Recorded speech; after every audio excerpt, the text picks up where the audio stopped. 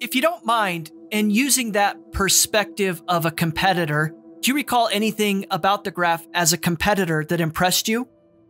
So the thing that really impressed us throughout this phase of being friendly competitors was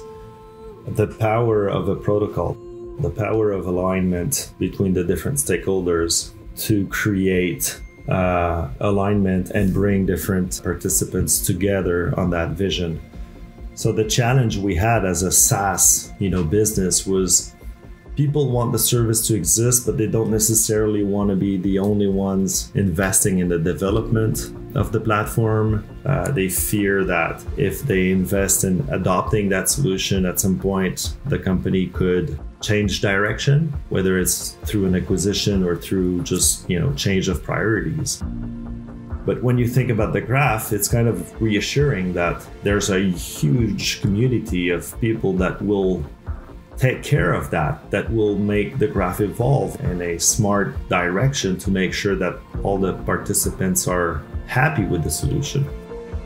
And so when we were looking at our success versus the graph's success and seeing how many top projects on Ethereum adopted the graph and were promoting the graph, and users were contributing to some graph development, to the community, answering questions and so on, we just saw that